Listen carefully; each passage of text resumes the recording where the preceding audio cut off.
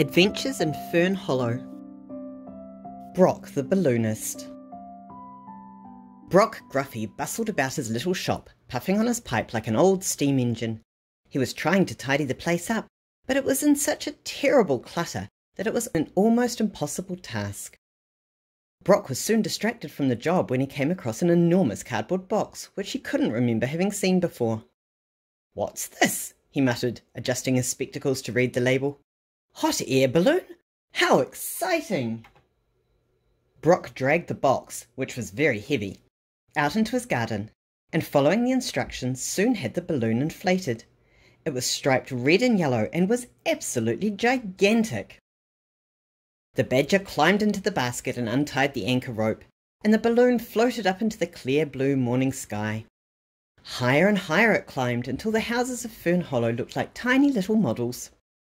Soon Brock began to feel dizzy and decided to bring the balloon down a little. Unfortunately, the silly badger let out far too much air and found himself speeding towards the church steeple. "Oh no!" cried Brock, covering his eyes.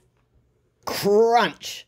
The basket hit the steeple and sent it crumbling to the ground. Parson Dimley came rushing out of the vicarage, thinking that there must have been an earthquake, and was amazed to see the enormous balloon floating away across the River Ferny, with Brock Gruffy in the basket waving his arms around and shouting for help. At last the balloon came down on top of Sigmund Swamp's roof, crashing into his bedroom and giving the poor toad, who was still in bed, the fright of his life. Soon a crowd of animals had gathered around Sigmund's house, and PC Hoppet arrived on his bicycle looking very serious. Of course, Brock couldn't afford to pay for all the damage he had done, and PC Hoppet had no alternative but to arrest him. What a terrible thing to happen! Brock Gruffy was locked up in Fern Hollow jail and feeling, as you might imagine, very sorry for himself.